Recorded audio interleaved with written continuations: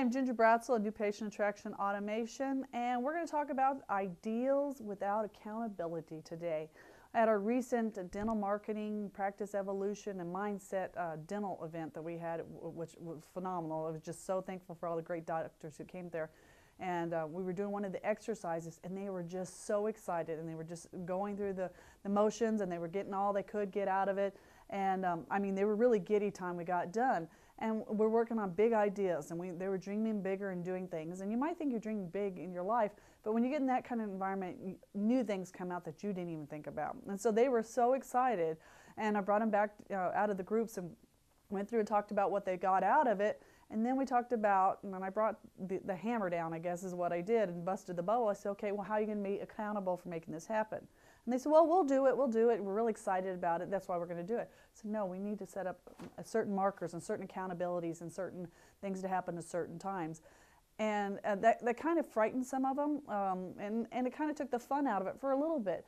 But the great thing about a goal is, first of all, dreaming it, but what about the celebration when you get it at the end? So if you have ideas and you don't have accountability with it, you really don't have anything.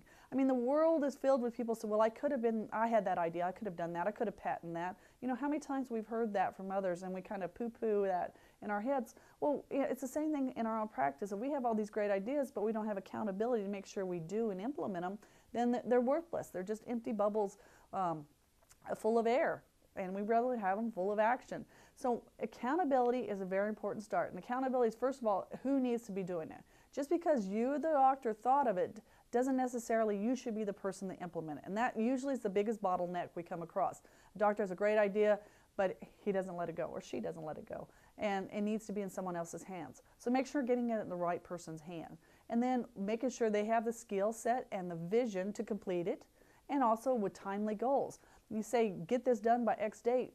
It's really a big elephant to chew. What about breaking it down into bite-sized pieces and having certain deadlines? And with that, that's how ideals become accountability. It might take 30 days, it might take 60 days, and for some people it might take years to accomplish it. So that's why you stay on track if you have these markers and postmarks and dates when you need to do certain things and get this going across. And of course, with any great idea, you need to have flexibility.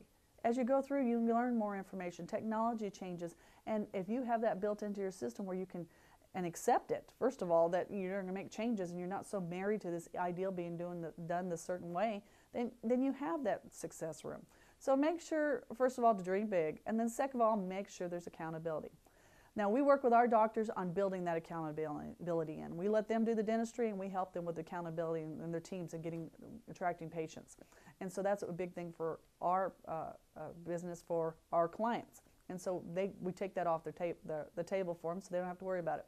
So if you want to talk to me about possibly building accountability in your practice and how to achieve your big ideas, I urge you to contact us at results@gingerbratzel.com and drop us a quick email and say we get acquainted call scheduled, and we have some time to talk about how to achieve your goals and you get all you want out of your practice. Thank you, and I want you to have a prosperous year, and of course, dream big, and then we'll worry about the accountability together. Take care, and bye-bye.